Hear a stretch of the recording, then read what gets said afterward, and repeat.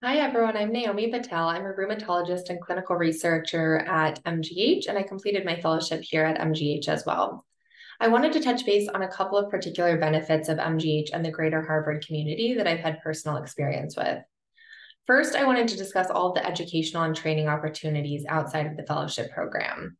The rheumatology training here is fantastic and covers a huge breadth of diseases that you'll see almost daily.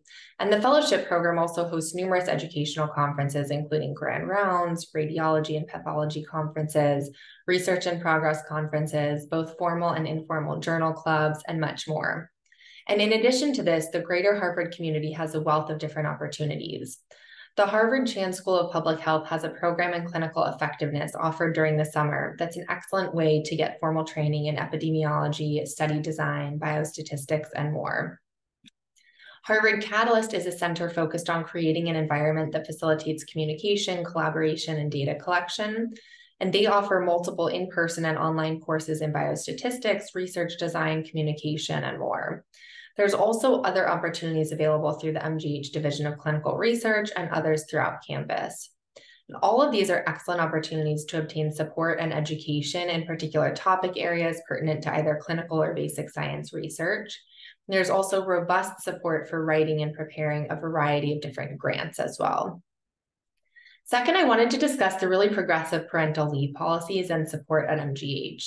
So for birth parents, MGH offers up to 16 weeks of paid leave, and for non-birth parents, at least 8 weeks, with more often offered by different departments.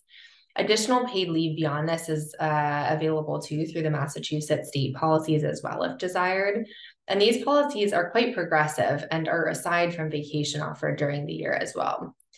Additionally, there are numerous lactation resources throughout campus, including multiple lactation rooms, as well as backup supplies for those who are pumping that are available free of charge in case anything breaks, is forgotten, or is otherwise needed.